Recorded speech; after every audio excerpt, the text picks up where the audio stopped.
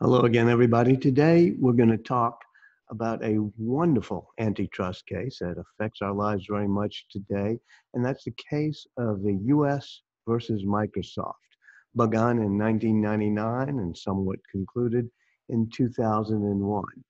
And in some ways, it harks back to the case that we talked about earlier from 100 years before, which is the antitrust case of Standard Oil versus the US, in which Standard Oil was accused of taking its monopoly in one field and then bundling and tying together all sorts of other industries, not to hurt the consumer by raising prices, but to hurt the consumer by harming competition and preventing other people from getting into the business. In the case of Microsoft, by the end of the 1990s, Microsoft had a monopoly. It really had total dominance, and the court found it had a monopoly on the desktop operating system, basically the Windows operating system, which ran on at least 95% of the personal computers people had.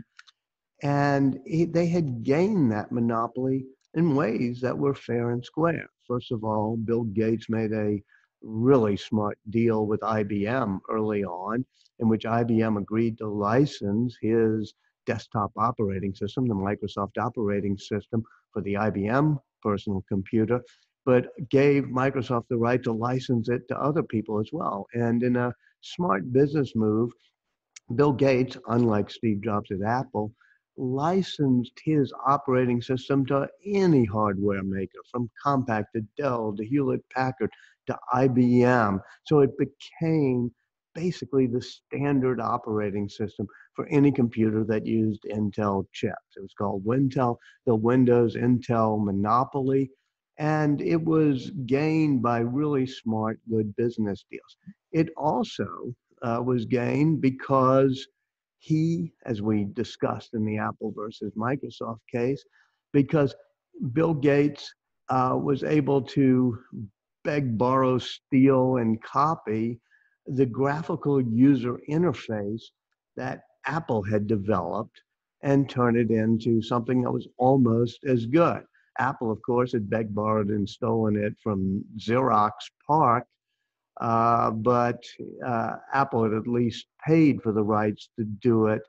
In the case of Microsoft, it just pretty much replicated all the improvements that Apple made into a graphical user interface, those type of interfaces we use that have trash cans and folders and icons, that was almost as good as the Apple system. Now, getting a monopoly, if you get it fair and square, there's nothing against the law about that. You earned it. You did it by either good business dealings, as Gates did with IBM, or by creating a good product, or even borrowing, and stealing in ways that were just on the verge of legality, the product. The question is whether you're doing something illegal to maintain the monopoly or to leverage the monopoly into another field. When you want to dominate, if you're an oil refiner and you decide you want to dominate the gas station business, and you try to tie and bundle things together so that your competitors in that adjacent business get, harmed or put out of business. And that tying or bundling to dominate a different field by using your monopoly to gain control over competitors, that's where you run afoul of the great old Sherman Antitrust Act. And in the case of Microsoft, it involved something called the browser. Now, believe it or not, we didn't really have the World Wide Web to surf around until the mid 1990s. Up until then, if you wanted to go on the internet at large, it was kind of a messy place with all sorts of command lines and different ways of sending and fetching information over the internet. But in the 1990s, Tim Berners-Lee at CERN and many other people developed that point and click way that we now surf the web. And in order to do it, you needed a browser. And one of the people who created a browser was the people who created Netscape. Now, this case was mainly, this Microsoft case, about Microsoft trying to put other browsers, especially Netscape, out of business. But by extension, it applied to everything, whether it was going to be search engines that Microsoft was going to put out of business or music players that they're going to put out of business. Now, the original Netscape was done by a guy named Mark Andreessen. Yeah, when I was at Time Magazine, I put him on the cover as one of the golden geeks. There he was, barefoot, and you see him sitting there um, between two very important Tulane players. The person on your right is Jim Clark, who went to night school at Tulane and ended up meeting Mark Andreessen there and deciding to create this browser that he had written as a student at the University of Illinois, Mark had, called Mosaic, to turn it into a commercial business called Netscape, where they would have a browser. And Jim Clark enlists one of his friends, and that's the other guy in the coat and tie on the left, your left of Mark Andreessen, and that's Jim Barksdale, somebody you'll probably meet, somebody also connected with his Tulane. His son David is on the board of Tulane. So together they form a company. I remember them coming pitching to us at Time Magazine. That's why I put Mark on the cover, but they also pitched to us, come in on Netscape.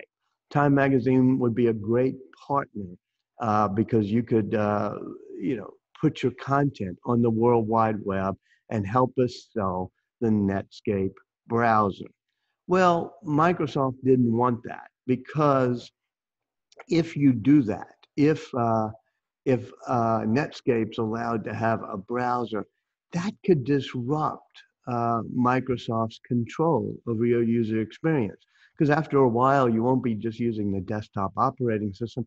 Your browser, as it is in many places on your phone, even on your desktop sometimes, is the main operating system you use. So what Microsoft does is it creates its own browser called Internet Explorer.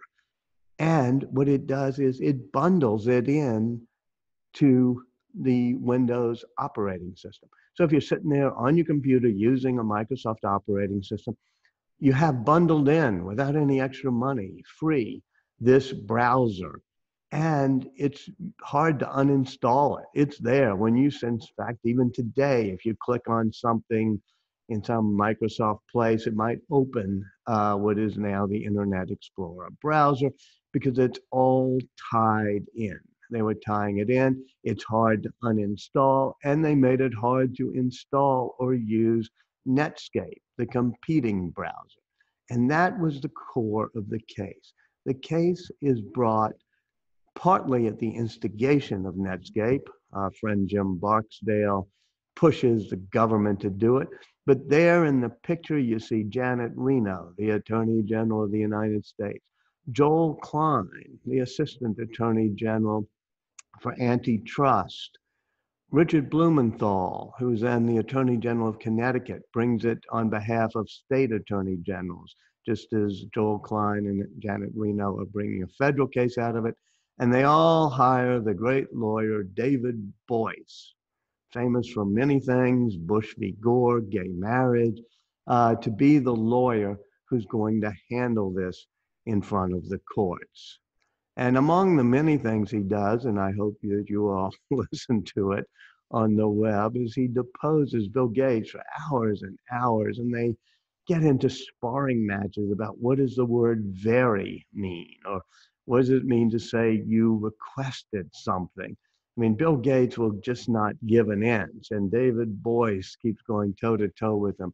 So it's very amusing, but it did not help Microsoft's case because when the case goes to trial, uh, David Boyce at the courthouse there in Washington, D.C., is able to play that deposition and to cross examine other people and really make Bill Gates look silly.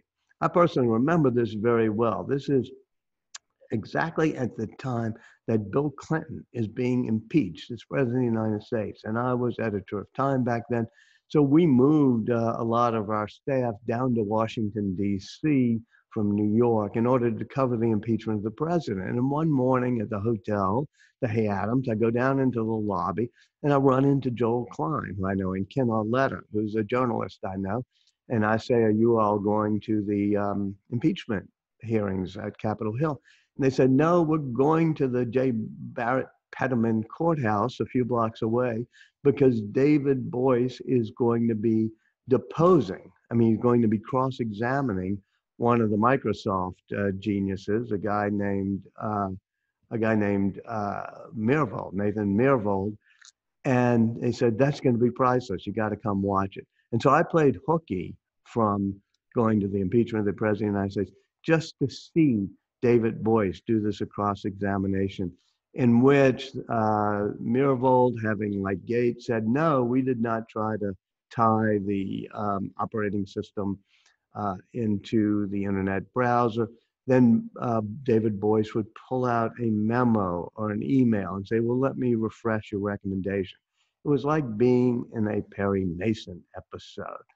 Now, the argument that Microsoft makes is that the Internet Explorer is free. It's bundled in. There's no harm to consumers. We're not charging anything for it. And there are two prongs to the antitrust law. And one of them is if you harm consumers, if you start charging them too much money because you got a monopoly, that's a harm to consumer and that makes your monopoly illegal. Well, why, if it benefits consumers and it harms competition, should that be bad as well? And the answer is yes. The other prong of antitrust law is simply that if you do something that might hurt your competitors in a field in which you have a monopoly and you're trying to crush competition, even if your product's free or even if your price is not being raised, and that was true of Standard Oil, they weren't raising the price of oil. It was true of Microsoft. They weren't raising the price of the browser. But by crushing competition, it does many things. It makes our economy less strong. It makes the market less healthy. It means eventually higher prices may be charged. And it also means eventually new products, new innovations might not be created because competitors get crushed. Over the years, especially in the past 20 years, the notion of harm to competitors has receded. The courts have ignored that generally if there's been no harm to the price charged to consumers. But I think that's a bad idea, and so did the judge in the Microsoft trial. The judge in the Microsoft trial said that Microsoft maintained its monopoly power by anti-competitive means and attempted to monopolize the web browser market, and that was unlawful. It was an unlawful tying to under the Anti-Sherman Trust Act.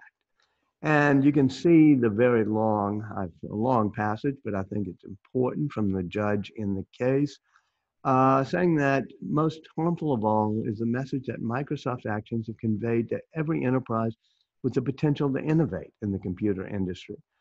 Through its conduct towards Netscape, IBM, Compaq, Intel, and others, Microsoft has demonstrated that it will use its prodigious market power and immense profits to harm any firm that insists on pursuing initiatives that could intensify competition. And as he concludes, he says the ultimate result is that some innovations that would truly benefit consumers will never occur for the sole reason that they don't coincide with Microsoft's interests. So his point being that even if it's not costing consumers anything directly right away, it's costing us in the long run because people like yourself who may be wanting to start a business, you might not be able to do it if you think, well, Microsoft will just crush me. And so it hurts people who want to start up their own enterprises and it stifles innovation. In the end, the appeals court, it gets very complicated. The appeals court says we affirm in part and reverse in part the district court's judgment that the Sherman Antitrust Act was violated. And instead of it going back to trial and going on forever, Microsoft and the Department of Justice have a settlement. Their settlement is simply that Microsoft's application APIs, application programming interfaces, will be shared with third-party companies. And there'll be a panel that for 5 years will have full access to Microsoft's source code.